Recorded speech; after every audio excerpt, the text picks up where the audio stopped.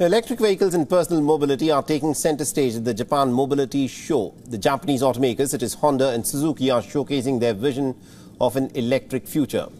Now, this personal mobility device from Honda is grabbing a lot of eyeballs at the event. Dubbed the WION, it comprises of a seat mounted on a gyroscope. The device is controlled by a user by shifting body weight, which means almost anyone can use it. It is intended primarily for use outdoors at locations like theme parks and shopping outlets.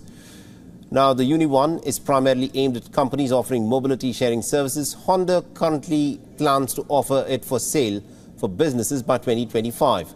The rival manufacturer Suzuki's stand is also focusing on accessibility with the prototype four-legged electric scooter. It's called Mokba, and its special feature is that it has got four legs so that it can seamlessly move onto stairs or across different levels of height. Now, the horse-shaped scooter is said to be well suited to the challenging environment, and the show also has a concept EV on display from established manufacturers such as Nissan, Toyota and Mitsubishi. What's also important to note is that the battery-powered electric vehicle is the star at practically every booth.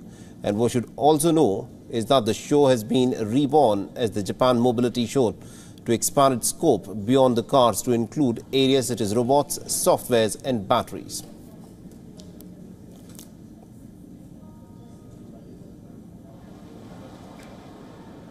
WION is now available in your country. Download the app now and get all the news on the move.